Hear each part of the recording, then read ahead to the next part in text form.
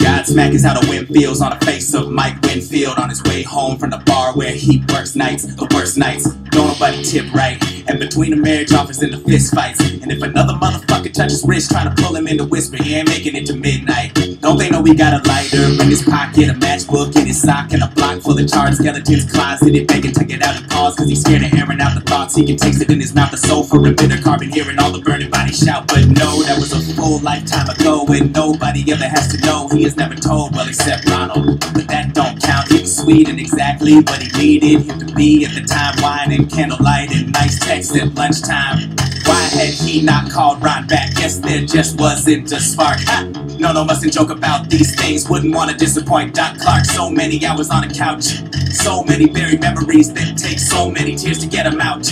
Water had never been a friend. Hold up, where had he seen that car before? Blue Acura dent on the left rear fender.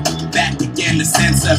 Deja vu, strange things you never shake when you wake up in recovery. And suddenly noticing ashes covering his head cause it's raining from the sky. Dials home on his cell phone and gets no reply. What the fuck, where is the babysitter that he overpays? Body takes over and brain becomes disengaged. Michael is running, his house is 3 blocks away. Adrenaline compensating for changing age since the last time that he ran. And goddamn it, Mike knows he gotta get home fast as he can. Looks up in the sky, glows familiar, knows those families died with similar awnings. And on he keeps going. Hits the corner just as he hears the explosion screams come from the house. Did you get them out? Mike asking the crowd that has gathered round. Tears running down his face. There's that familiar taste. He wishes it would take him to another place. Under his baby girl in his home, and he can't believe that it's gone in a cloud of smoke. And he's choking and running forward and hoping against hope that he might find him alive and well. But he knows the results too well, and he knows that he fooled himself. And he keeps walking towards that house. Rather, what house is still left? No intention of stopping, letting the smoke take his breath. Some strong arm knocks him aside. Mike falls to the ground and cries, why won't you just let me die? Why won't you just let me die?